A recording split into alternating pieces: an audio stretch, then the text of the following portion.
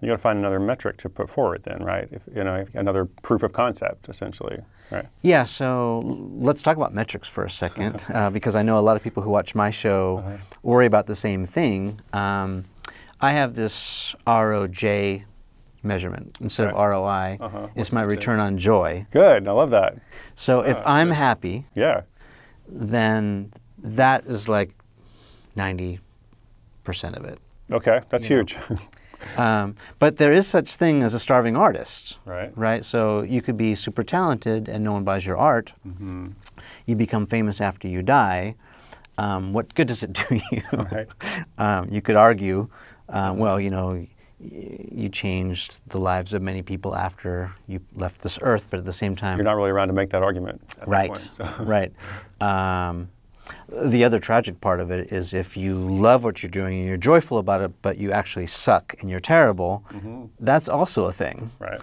And that's why I mentioned, you know, a lot of these other guys have the luxury of having that, I don't call it a safety net or a foundation of having built an empire on doing something else, and then they decide that they can do a show because they can. And so it's you know, it's an internal struggle all the time. Like, am I on the right path? Am I doing the right thing? Yes, I'm happy. Can I sustain this? Oh wait, it's now been 10 years. I guess I'm on the right path. It's yielding other benefits and results. And if I don't know how you calculate the ROJ, but my sense would be, you know, a starving artist in that example, in the classical example, the starving artist doesn't care what anybody else thinks about his work. And I think there's a, you know, kind of a third model where you are making art or whatever it is you're doing for the sake of doing it because it inspires you, it brings you joy. But part of the joy you derive from it is in how people engage with it, right? Hey, what's up? I'm Chris Guillebeau. I'm an author, traveler, entrepreneur. Got a new book called The Money Tree. I'm excited to be here on Behind the Brand with Brian Elliott. We just sitting back, you know, chopping it up, reminiscing about the good old days and all that. You know, tracking my roots, where I came from and where I'm going.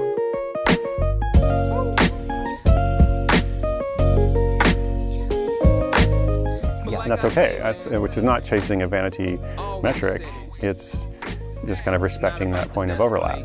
Yeah. You don't want to just be, like, you want to like be in your cave and make something. This is how I see it. It's like I want to, you know, withdraw and make something, but then when I share it, like, it would be nice if it makes a difference to somebody out there. Yeah, and that's the other piece of it. If I peel it back a little bit further, there is an ROI measurement, but it's a return on impact. Yeah, also good. And Seth would use the term, you know, work that matters. So does it matter to me? Is it making me a better person? That's also part of it. And the answer is yes. I mean, this, just being able to sit next to you and have a little bit of your fairy dust rub off on me is actually incredibly valuable. So, you know, I showed you off camera, we were watching that little piece of best advice. Incredible video, yes. I couldn't have got that life-changing advice had I not been doing this. Right. So what's the return on that impact? I mean, it's everything. It changed my life. It really did. Yeah, and that was something that you talked about before, how it challenged you, like even in sharing that personal story, you felt like almost like you didn't want to share it, but therefore you knew you had to share it. 100% I wanted to throw up. Yeah, so you should pay attention to, that. I think that's a good thing. I mean, me too. Like when a lot of the stuff that I have done, I have that sense. And it's when I'm kind of in a long season of not having that sense, you know, I'm just trudging along, this is what I do. That's when I start to worry, you know, because you're like, you're putting the points on the board, that's fine. That's also like a Seth model, like I respect that. But I think there's something to be said for what really scares you, you know, and what really scares you, that's probably going to indicate something to you about your path forward, your ideal path. Yeah, that has definitely become a signal. I didn't figure that out until maybe 3 years into my startup experience, which was right around 2008, which I call the perfect storm because it was the Great Recession. It was a very difficult time, period. And then I decided, you know, to start a brand new venture from zero. But I did recognize a few years in that when I got the friction, when I felt like uncomfortable, it's this term that's become very popular, you know, getting comfortable with being uncomfortable. it was a signal that I'm on the right track. And then the next level to that came with rejection. I recently just, opined a little bit about this out in the open somewhere on Twitter or something, but I wrote about how rejection has so much irony and hidden gems built into it that sometimes you feel you feel like you're being rejected, but it's almost like you're being redirected, and that you have to really figure out. I mean, sure, it could be a signal that you need to go back to the drawing board, that your stuff's not as good as you think it is, but it could also just be a no for now, wrong time and place. So many variables that if you quit too soon, you may be missing out. There's this story right from this book that everyone reads in high school, like Think and Grow Rich, right? You remember that book? Yeah, I don't think I ever actually read it. I mean, I know of it, in the culture, but I never read it. But. Yeah, I mean, it's sort of, lore at this point, but there's a story about this gold miner in the gold rush. Oh, okay. I know where you're going with this. Go ahead. Yeah, and he's mining and he's 3 feet, from gold, and he doesn't know it. Yeah. And he quits too soon. But he's only 3 feet away from the biggest gold mine in the history of gold, whatever. But you know what my problem is with this story, Brian? I feel like so many people are living their lives like holding back from a change they need to make because they think, I've done it for so many years or whatever, and like maybe the better thing is actually somewhere else. And so when I think about that story, I'm like, how many years did that dude, how many years did he invest before he quit? What if he spent 20 years or something, he could have been doing a lot of other stuff during that 20 years. Yeah. And also you don't know that the whole point is he doesn't know that he's 3 feet from the gold or whatever. Yeah, there's opportunity costs that you don't know about. Right. So I think like maybe you could have had a singing career. Right, it's not something, I think all the advice you hear about, like, just go for it, just start, a year from now, you'll have wished you'd started today. If you replace the word start with stop, I think it's just as valuable. Like, there's stuff you're doing right now that is keeping you from something greater, whether it's your calling or just some important work or some project. And if you stop some of those other things, you'll be able to move forward with that.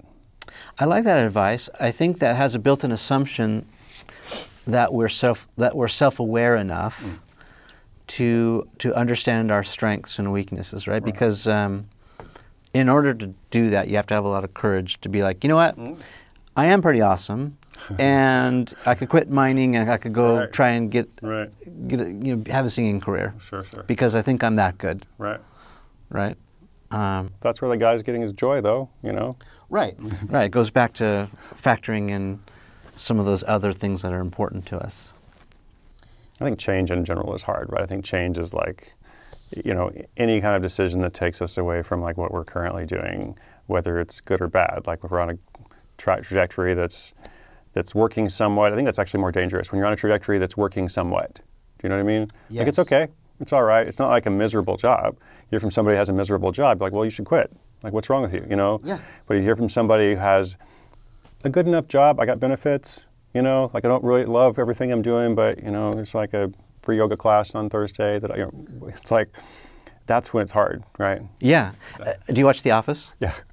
So one of my favorite scenes, and they do all these little cutaways with the Jim and Pam. Right.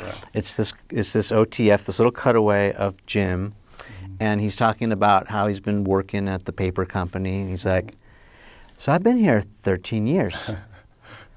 13 years. And you kind of see in his face, he's realized that moment that so much time has gone by because he's been comfortable. Right. It's that complacency. It's not been terrible, it's not been awesome, it's just been sort of right in the middle, lukewarm. Yeah, and do they just leave it like that? Like, I don't know if he says anymore. I don't remember that clip, but I think it would almost be smart to just leave it like that. They did. Like, let the audience into like, oh. They cut away, and he just has that light bulb moment. Yeah, which is also foreshadowing for when he actually does start his startup. Right. But I couldn't agree more that change is hard, and arguably the most dangerous thing. I think it was Seth who told me sometimes the riskiest thing you can do is play it safe. Yeah, right, for sure. And I've taken that to heart. On the other hand, I do appreciate change at this point because when I get punched in the mouth, Mike Tyson. I don't know. I'm a sponge for these quotes. Yeah. I don't know why, but yeah. Mike Tyson, right, is credited with saying everyone has a plan until they get punched in the mouth. Yeah. Which is so true.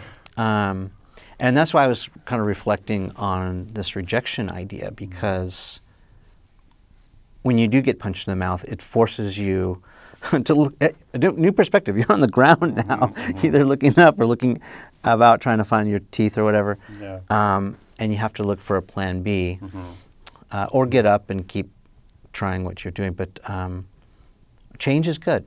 Yeah. No matter how painful. And it's okay, because sometimes, or most of the time, pain's part of it. It's the human condition. Yeah. You can fight it, and get punched in the mouth again, or you can be like, all right, what's this here to show me? I've been trying to have that approach and perspective for the past few years of my life. We were talking about the fact that you'd traveled to every country, and you were like doing startups on about $100, like dirt cheap, Right. Writing books, hosting conferences, changing the world, and doing it in a very unique way.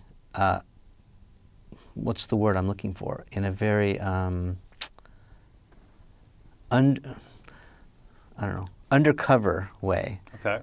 I don't see you as Undercover, I like that. That's good.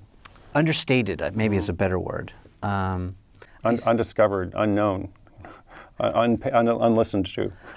I don't see like the fanfare. I was watching that Disney movie Aladdin, the live version, with my son, and he walks in with the elephants and the people throwing the flowers and coins. You're not that guy. Yeah, I'm still working on that. The elephant, entourage. Yeah. And yet the impact is not much different. You're doing good work. Thank you. Tell us what's going on. Oh, thank you. Brian, I feel very fortunate and privileged to be able to write books and record a podcast and do other creative projects just like you for some people that actually care about it. Like, honestly, every single day. I think I have a good life, because of that. That's like, the very first thing I think of. So I can talk about any specific project. I can talk about the new book that's coming out and all that. But ultimately, it is connected to that. It's like, I can't believe that for all these years now, I've been able to make a living, and not just make a living, but have a good life, and... Can you tell me why you do it? How does it make you feel? Well, it's like a few different answers there. I was trying to think what's the best way to go down that path. Ultimately I'm self-employed because I wouldn't be good doing anything else. Like we were talking about risk. For me, the safest conservative choice is to work for myself. It would be very risky for me to try to compete in the job market. What would I possibly do, right? People often think differently about risk. Well, I remember you telling me that story years ago, if I remember correctly. You worked for like UPS or some sort of shipping company. Yeah, for like a minute. And you were terrible. Of course. And that was the moment that you realized you never want to work for someone else. Yeah, and I was 19, so fortunately I realized it then, You'd much rather work, 100 hours a week for yourself than an hour for some other jerk. That's the entrepreneurial quote. An entrepreneur is someone who will work 24 hours a day for themselves rather than 1 hour for somebody else. So that's like the root of that. But, what I'm trying to do in terms of, the work, the books, the podcast, all that, ultimately I've had an unconventional life. Again, fortunate to have lived in West Africa for several years, traveled to every country, as you said. And so my goal is to help people live unconventional lives of their own, whatever that looks like for them. So it's not about, trying to tell people, here's what you need to do, go do this or whatever. It's trying to help people understand that they can probably do more than they realize, that there probably are more paths and options open to them than they may have thought of. Yeah. And in particular, for anybody who feels kind of isolated or alone, or maybe their friends and family don't understand, like they have a dream, they have a creative idea, or they just have a sense, they have a felt sense. Sometimes it's not like I have this dream to go and do X. They have a felt sense of being unrecognized. And a lot of my work is about self-reliance for those people and showing those people, here are some alternatives, Here are different stories of people who have gone on a journey, either a physical journey or medical physical journey, to follow a big dream and also make the world a better place at the same time. And these are just regular people, by the way. They're not, you know, people that had this huge benefit or trust fund or whatever else. They were able to make something of themselves, and you know, you can too. That's kind of the message. And that's for me, that's motivating. To me, that actually is like, to be able to do that and to hear from people who have some story of some connection of like, I read your book and then I went and did this. I was at this documentary premiere the other day, and someone came up to me and said, you know, I read your book, The Art of Non-Conformity, and I was in college and I quit right then and I moved to Hawaii for 6 months. And he's like, this was 6 years ago, and then I went to Cambodia and I did, like, he's like, it changed my whole life and stuff. And when I hear that, like, I always want to make the disclaimer, you know, that he's the one who did the work, right? He's the one who actually like saw all that. So it's not like I'm taking responsibility for it. But I find it motivating to have these little touch points and to be like, oh, somehow in his life, he was, you know, going through this place of discontent and somehow stumbled upon this resource and it helped him in a small way make that change. I like that. Yeah, there's so much there that I think I want to underscore because it's subtle. Mirroring is so important. For lots of different reasons, in my opinion. You know, to be able to see someone, you can see yourself in them. Oh, I'm kind of like Chris. I'm quiet, I'm introverted, or I love travel, or I don't like working for other people, or I am sort of unconventional in just about everything that I do. I'd rather be a beekeeper than, you know, run a tech startup in Silicon Valley. You know, like, there's all types of personalities out there, and to have someone that resonates with you to be a mirror at whatever age, because you could hit the restart button, you know, and you're 45. Absolutely. Oh, totally. Absolutely. And some of those are the most powerful stories, actually, you know. But I think I guess that's maybe the message that I want to touch on right now, which is you may not think that you have influence, or you may not feel capable of doing what you're doing because you're not Chris or Tim or Gary or, you know, Tony or, you know, you're not that guy or that girl, Mel, let's say Mel. Right. But actually, it might be in you. I mean, everyone has influence. What is influence, you know? Right. Influence is not the number of likes you have on your social profile. You know? Well, and it kind of goes back to, you know, the Gandhi quote, right? It's kind of like, be the change that you want to see in the world, that idea.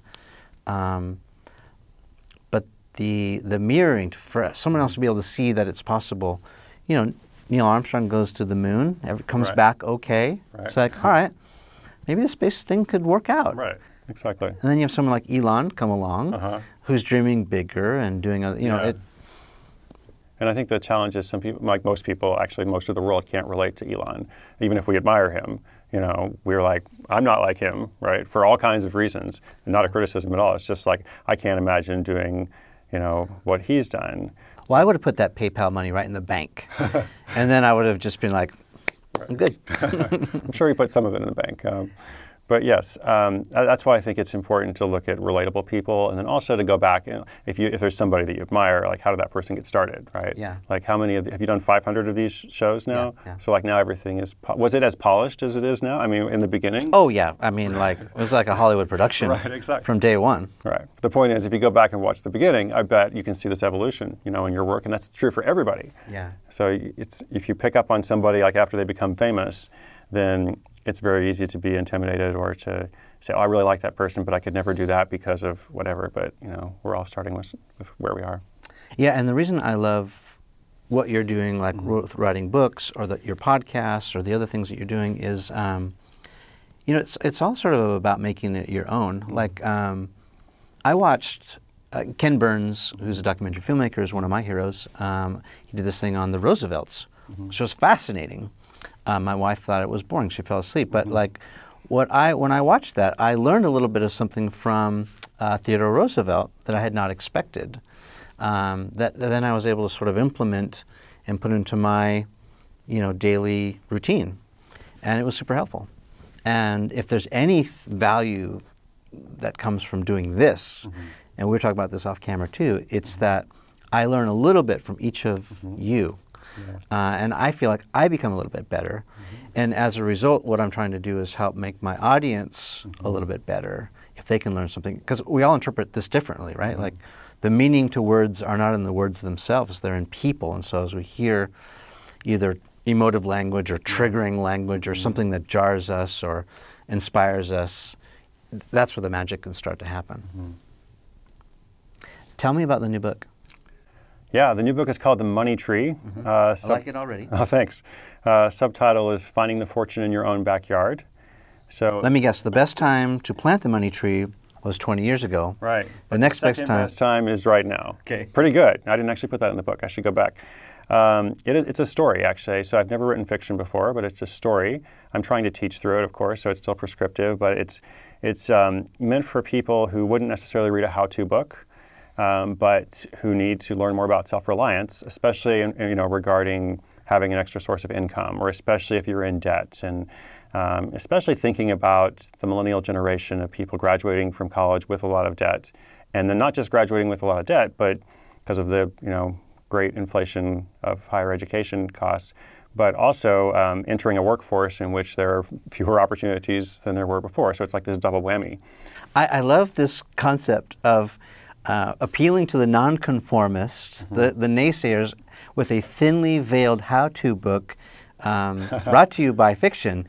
It's just fiction, kids, but really you're learning something. You just don't know it. Well, I tried to what write a fun concept. Right. Well, I tried to write a real, it's not, like I don't have like bullet points at the end of each chapter. It's like, by the way, did you learn this? And here it is again, one more time. You're like, I really tried to actually like, what is the right story here? So I joke about that a little bit. No, I get it. It's good. My son is at that age where I'll say, the sky is blue today, and he'll go, no, it's not.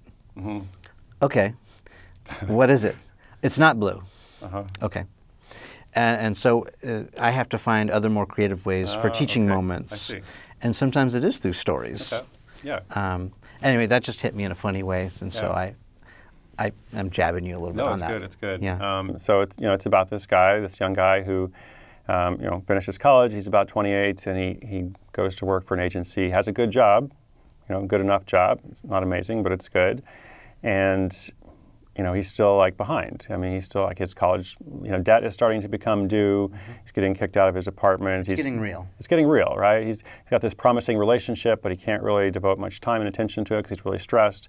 And he kind of figures like, well, how can I get out of this problem? And, the traditional answers for getting out of the problem is like, well, just work harder. It's like, well, he's already got a good job, but it's not enough.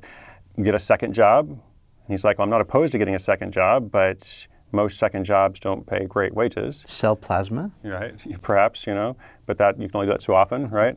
And then, it's like you have this whole gig economy, which I think is a lie that's being, fed to people out of desperation. It's like people who really do need to have an asset. They really do need to have more than one source of income. And then you have this promise that is very well marketed, and like hundreds of millions of dollars have gone into like this thing about how if you drive for Uber or Lyft, then you are an entrepreneur, which is completely not true. Yeah, let's stay on that for a second. Sure. So what is mostly untrue about the gig economy? The concept that you have your own business, or that you actually not even your own business, that you have much control in it. I think that's the promise is like it's a gig economy. You do you can set your own schedule, and that part is true maybe. That's the only part. Like every other part of the puzzle, your compensation is essentially controlled by these companies. Your competition is controlled. You could sit at home all day and not have any business. Right. Set your own schedule. Yes. I mean, like there's all these studies coming out now that shows that most of these drivers are effectively making minimum wage. Yeah. And if they don't like you for whatever reason, they can kick you off the platform. So what kind of ownership is that? It's not any ownership at all. Yeah, we're being exploited and taken advantage of. Right. It's sort of back to big business, bully mentality. Right, and it's a free market, so I understand those companies have been good for consumers in lots of ways, and maybe there's a balancing coming on that contractor side. But still, the point is that you're really not going to get ahead by doing that. If you are in a lot of debt, and you need to get out of debt, you have to do something for yourself. You have to find a way to somehow work outside the system, and so a clear path to progress. Right, and a lot of people, and so I think the path to that is through entrepreneurship, micro-entrepreneurship in particular. But a lot of people are intimidated by that, or they think entrepreneurship is, the Silicon Valley model or the Shark Tank model because that's what they see. So define micro entrepreneurship. As I think of it, like what I have done my whole life and career, I have always worked for myself. I have never had a lot of employees. I've never taken on debt. There are so many people all across Middle America and elsewhere who are, starting a little business based off of something that they are good at, something knowledge that they have, and sometimes they're able to make a whole living out of that. If they're not able to make a living, they're able to make some extra money, and that matters a lot. Okay. If you can start making some money, then that can lead to so much more, basically. So through the book, it's like the character is learning how to do that, feeling more empowered as he does, and eventually creating bigger changes in his life. And I think that everybody can do that. So that describes what my wife is doing to a T. She has a little furniture business. Oh, good. She's an artist. Oh, great. And she rediscovers old pieces of furniture, paints them, puts it's all hand done with TLC, and then she ends THC, no TLC, right? Well, I suppose that could be a new market. Right. Undiscovered. Sorry, I didn't mean to derail you there. No, I mean, this could be we're in California, so it's coming the up. day that we discovered it. It'll be big in Colorado, too. Right. But, yeah, she completely flips it, turns it around, and, she finds it on Craigslist, or sometimes it's given to her because people just say, get it out of my house. Yep. She'll sell it for $1,200 or, amazing. So that's micro. So anybody can do that. That's the thing. Yeah. This is how I got started 20 years ago. We were talking about the UPS job. I learned how to buy and sell things on eBay, which was like a new website at the time. But ironically, basically what I did then can still be done now. And anybody has access to it. So it's not like everybody should go and become a professional reseller. That's not what I'm suggesting. But if you're trying to get out of a hole, this is an easy way to gain entry to this world of working for yourself if you've never done it before. Okay, so and I love this. So I have a quick question to interject, which is, here we are in 2020. You started your thing. Was it 10 years ago, 15 years ago? It depends on how you think. My blog and stuff about 10 years ago. Okay. Working for myself 20 years ago. So I can hear the comments already. Oh, well, that was then, this is now. Well, actually, it's easier now, actually, I would say. So that's my question, is now more difficult or easier than the past? Or is it, the same, how does it compare? Well, I do try to be careful about not saying this is easy because I don't want to mislead people. Yeah. Something worth doing may not be easy, right? It may take work. It may require energy, Good point. Right? So let's say that. But I would say that there are more opportunities now than there were then. There are more people familiar with e-commerce. Here's the story that I often tell. When I started working for myself, 20 yeyears ago, back in the day, my parents didn't really understand what I did at all. And they knew I did something on the internet, and they hoped it wasn't drugs or porn. That's all they could think of on the internet. So there's only two industries on the internet. Yeah. Whereas now, any coffee shop that you walk into, we're recording this in a WeWork, right? There's places everywhere, like co-working spaces all over. Everybody's doing something. Everybody's got to hustle. Like my grandma, before she passed away, she was shopping online, which I never would have imagined, 20 years ago. So we probably all promised we'd never put our credit card number into that computer. Yeah, right. And then we cross that line. Phone. Now it's just we scan our phone to check out. So. Well, I think about this all the time with regards to content, and I hate that C word because I think content's so. Yeah. It's a terrible word that doesn't mean much, but I struggle sometimes. Even 10 years into this, there's so much noise. Or what's happened in my space, which is all these competitors. Now, in the same breath, I'll say, I don't have any competitors. I'm only competing with myself. It's it's like the runners, PR. But who's getting who? I mean, I really do look at other people who have just gone right past my, been way more successful than me, and I think sometimes, what's the point? I'm losing. I don't feel like I'm winning. I feel like maybe I'm sliding backwards. But so how do you answer that? There's never been more products, more ideas, more hustle, more entrepreneurship in the history of time. And yet you're saying today's a great day to start. It is a great day to start. Well, I mean, this comparison thing is dangerous, like we were talking about a little bit before.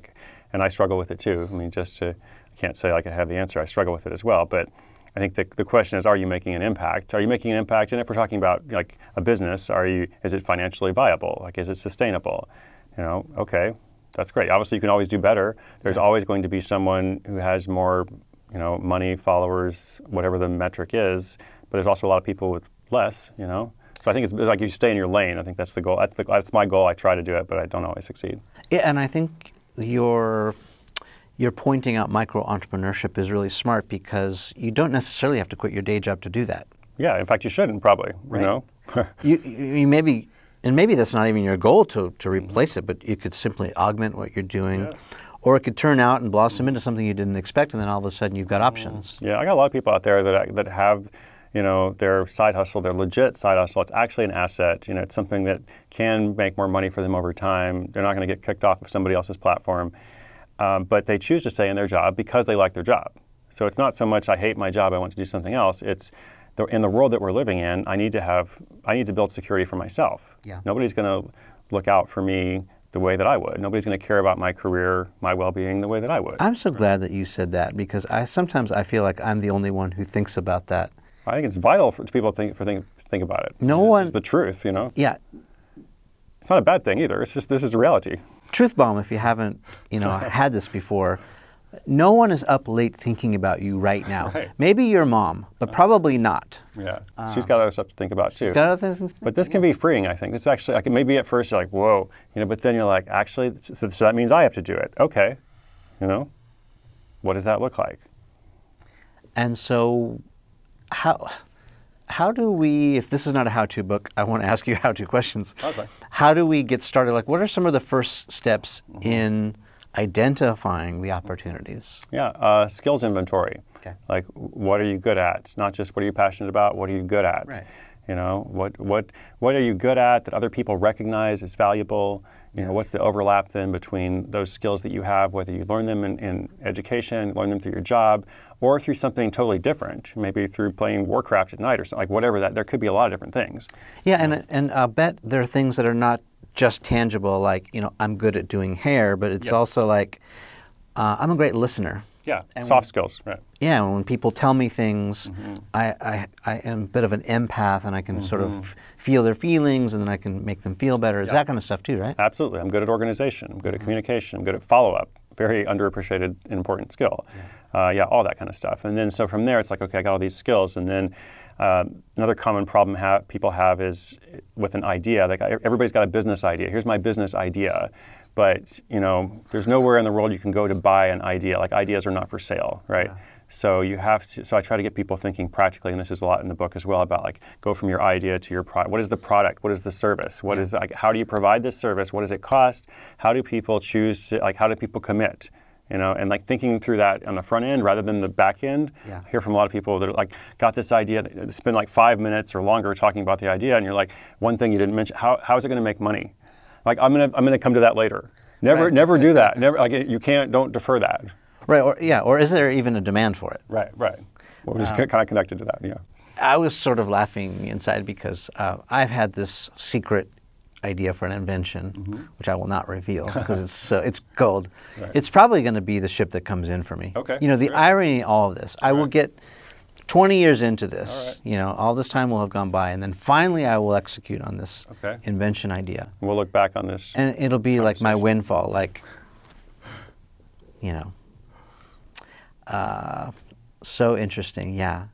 Make sure that there's demand for it. Make sure you figure out the plan, how to tangible idea, and then begin experimenting. Like the guy in the book, Jake, he starts selling his college textbooks. He realized he has these college economics textbooks, and he kept them in his closet because one day he'd look at them and he never took them out of the closet. So he starts selling those on eBay, and then realizes, or some auction site, I don't think I specify what it is, and then it's like, well, what if I could buy other texts? There's a whole market in this. Yeah. And he starts doing it, and he makes like $20 to $30 an hour. And he's like, well, I'm making this much without even knowing anything about this. If I learn more about it, if I specialize, where can I get more textbooks to sell? And then if I have this knowledge, what else could I sell? And like one thing leads to another. So how far down the river should I look? As I see this thing evolving, like, should I be looking 3, 6, 12 months? Should I be looking 3, 5, 10 years? Like, should I be thinking that much about it? I think it depends on what season you are in life, I think, and your experience. I think people are intimidated to think about like the 3, 5, 10-year plan. all that kind of stuff, especially if you're in a situation of desperation or you're trying to make a change or things aren't good. It's really hard to be like, where do I want to be 10 years from now, and what's the step before that? Like, I would say, what's the step in front of you right now? What's the textbook that you can sell? Yeah. What is the thing that you can do, if it's debt, what's the thing you can do to make $500 more next month? Do that, and don't worry about the strategic plan. Let me give you a little more context to what I was thinking. I probably answered the wrong question, but go ahead. Not at all. Let's take me, for example. Okay. I can be the case study. All right, so this is going to be a different answer. So this production company was my great idea, and it has been a great idea, and it's certainly, we talked about ROJ, return on joy, return on the impact, the investment and all that. Here I have invested all this time, energy, and equipment. I have sunk cost and capital and all that. To a certain extent, I've swam out into the middle of the ocean, right? And so the shore is a certain distance this way, and the next island is a certain distance that way. Huh. Interesting place to be. And so it's like, if I would have thought as I was swimming out, you know, about, well, whether it's bandwidth or like causation, like, okay, if you do this, then this will, you'll need to do that. It might have been beneficial for me to have a little bit more of a long-term plan, but I didn't. I jumped in the water and I started swimming. Okay.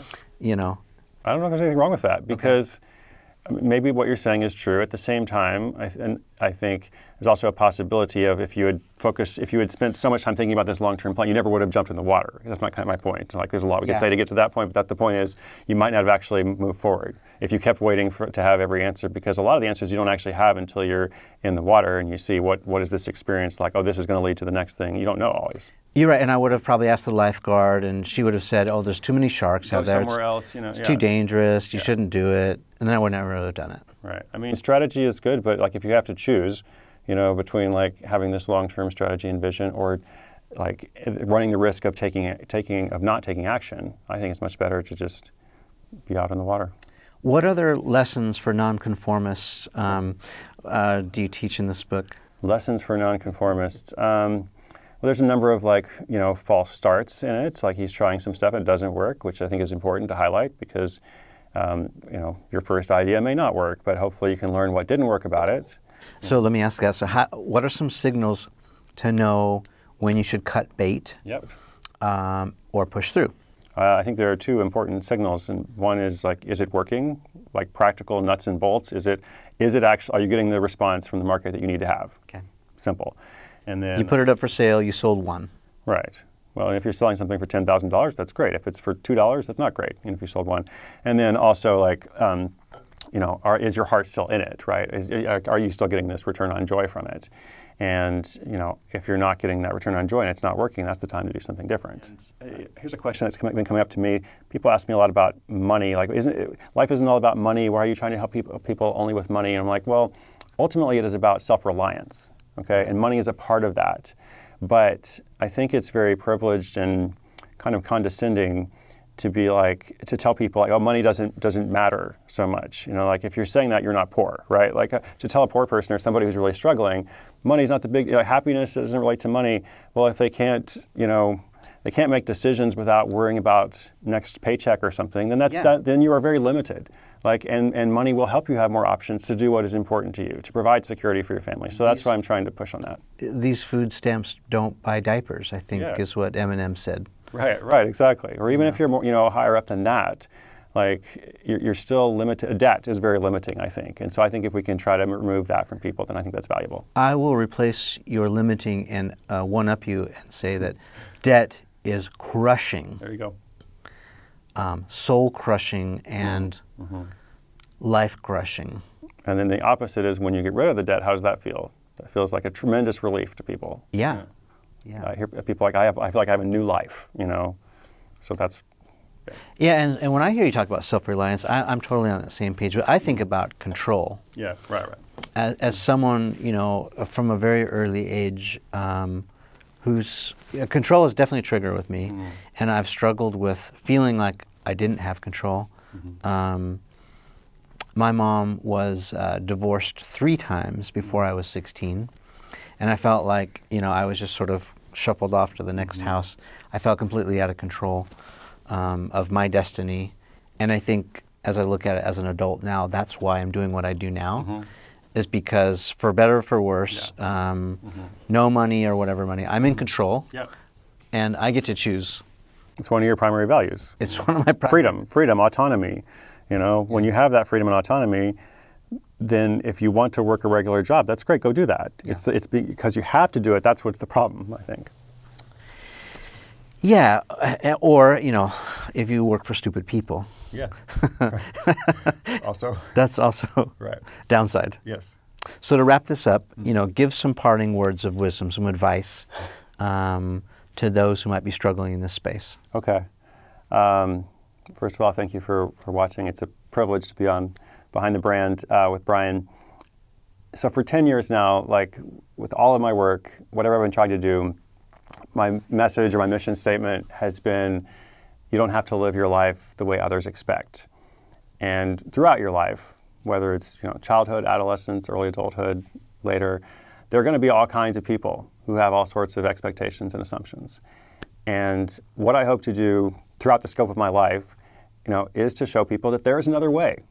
And so I don't have advice on telling you like, here's the way you should go or here's how you find that way. I just want people to know that there is another way. And you don't have to live the way that people expect or want or presume or assume or any of that. And you can probably do your best work actually once you figure out what it is that you really want to do.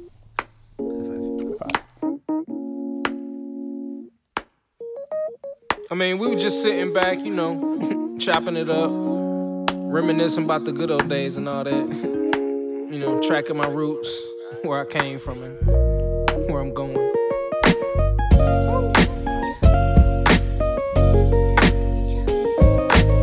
But like I say, man, always said it. It's not about the destination. It's all about the journey. Ain't nothing changed but the weather. The dangling carrot that hang from the rear view. Your dreams in the past ain't nowhere near you. Backseat drivers got nothing but 2 cents. Shotgun riders too biased, they all liars. I should get an A for effort, I'm too tired, but I'm never